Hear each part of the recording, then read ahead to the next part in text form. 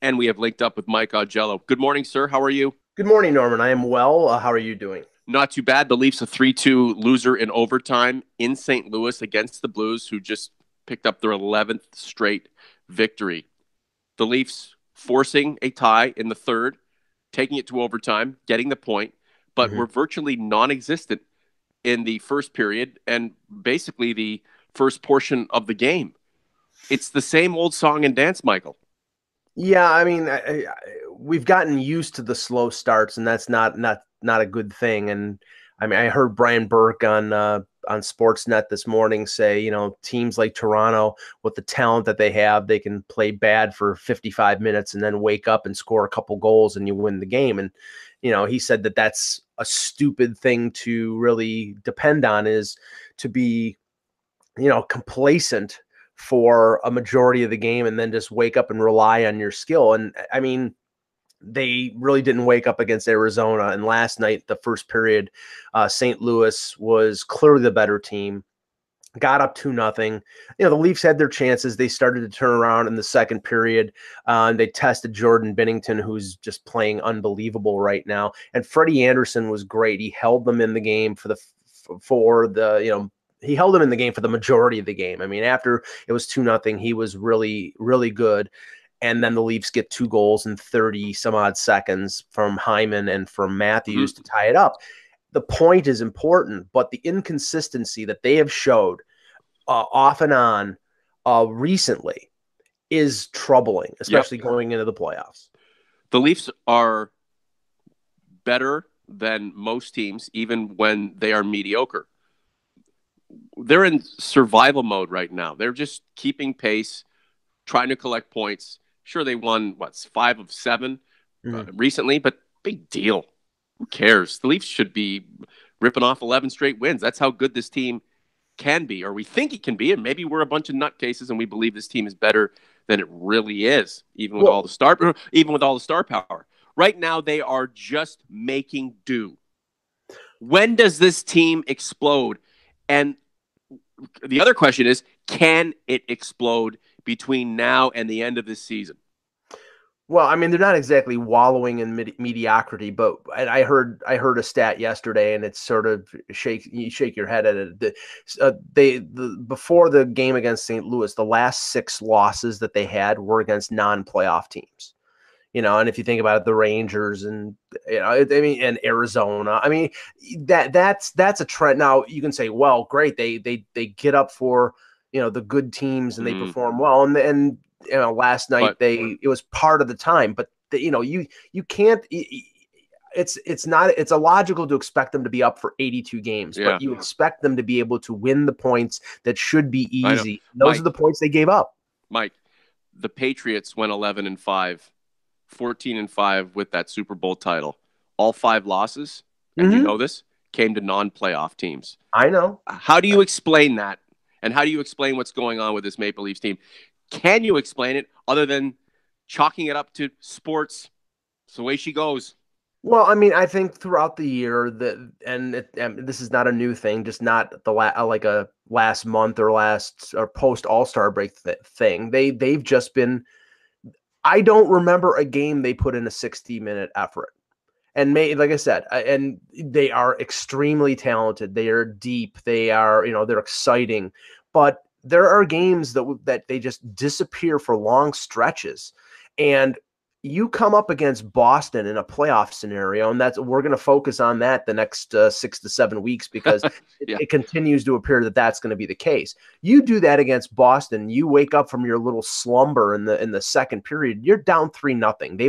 They will they'll assassinate you. They will take a Mm-hmm. knife to your throat and kill you. Woo! That's the thing. It's like, I mean, that team has that mentality, and the Leafs, I think They that they don't. can. Yeah, I don't know if they have it deep into they have. I think they have more talent than Boston, but I don't Sure. know if they have that killer instinct. How do you get that killer instinct, Mike? Is it something that has to develop within? You have your core group of guys all buying into that mindset, wanting nothing more than to win. I don't know if these kids are young, they're learning, they're understanding, they're coping, they're grinding.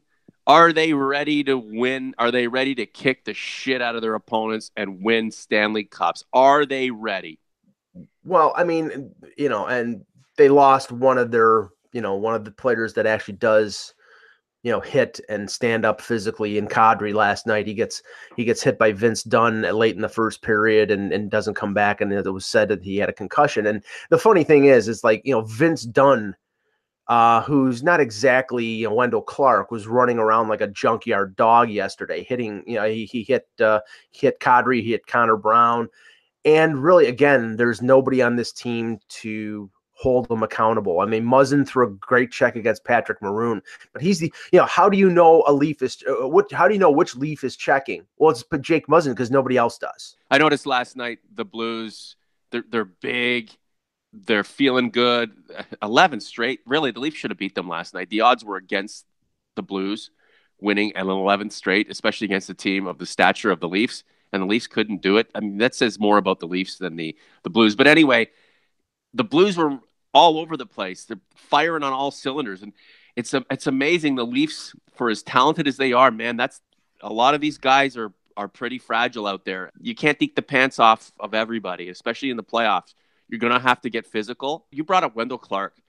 I see that guy on like Leafs Nation Network, and I think to myself, what a throwback and what a player the Leafs would benefit from if you had a Wendell Clark type player on this team right now. I also think how much a lot of the sweetheart fans who hate anything physical, who think this is just a tactical game, must think that Wendell Clark is a disgusting player. How disgusting he must be as a hockey player when they see him destroy guys but score 300 plus goals.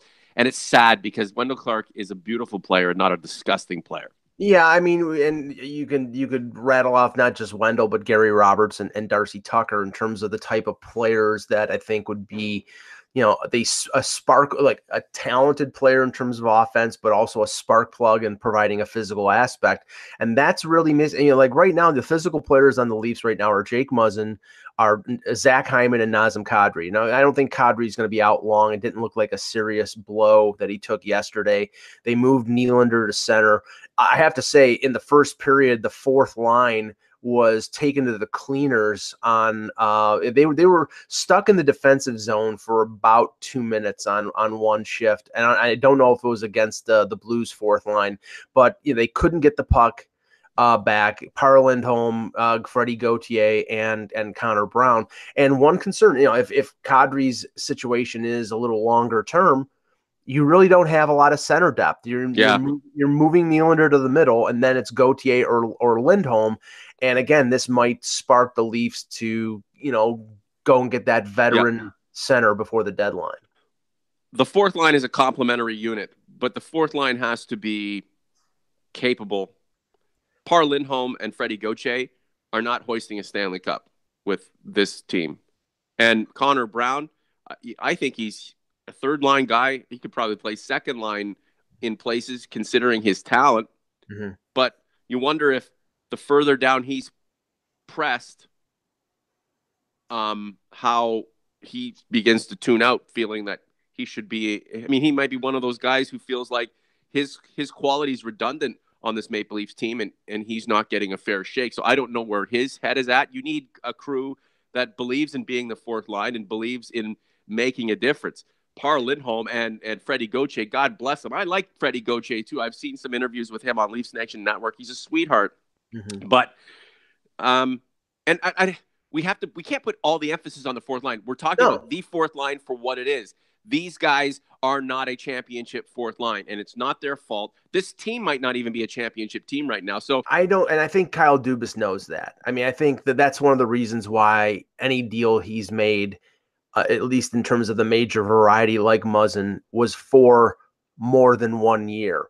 I don't think he's going out and expending, significant assets to get players who are going to be rentals. If he gets somebody for next to nothing, I'm sure they'll do that. But, Kyle Clifford, who's been talked about, Luke Glendening has been talked about, Brett Pesce has been talked about, all have term on their contracts. So he will give up assets if it's a player that will help them for more than a year. And I think that, the fourth line is the fourth line. They have options there. Tyler Ennis can step in, but I just don't think, I mean, Lindholm is in the lineup because of penalty killing. I don't know why Gauthier is in the lineup. He doesn't really contribute anything other than he's a big body on a team with not a lot of big bodies. And that he has to do more than that to be an asset. And I don't think he's an asset right now, but this team's problem is not just a bad fourth line. It's a completely inconsistent roster that sleeps half the time and then impresses us half the time. Too much Freddie Gauthier, too little John Tavares and Austin Matthews, your superstars when the chips are down and the manpower is down. So what's Mike Babcock going to do about this? The players haven't been playing that great, and it doesn't seem like Mike Babcock is facilitating a way out of this average play. Mike, last word to you. Yeah, I mean, it is going to be a concern, and if we look at the standings right now, and with the point, they're 2 points behind the Bruins with a game in hand. So this is going to be a nip and tuck battle for the last 6 to 7 weeks of the regular season. But it's going to get a little bit stale because you know who you're going to play, and then you're just focusing on one thing. Or actually, you're focusing on the Bruins, and you're focusing on getting your stuff in order. And they really have to do that. And I think maybe after the deadline, once all the moves have been made, or not made, then they'll settle down and concentrate on what they need to concentrate on for the playoffs. But right now, I think they're inconsistent and a little disappointing, but they're still, one of the best teams in the league. They certainly are. On to the next one. Talk to you soon, Mike. Thanks, Norman. The Leafs Convo is brought to you by Vanguard Northeast Realty. With over 15 years' experience, Vanguard provides superior level of service for commercial real estate tenants and owners. For more information, visit vanguardne.ca.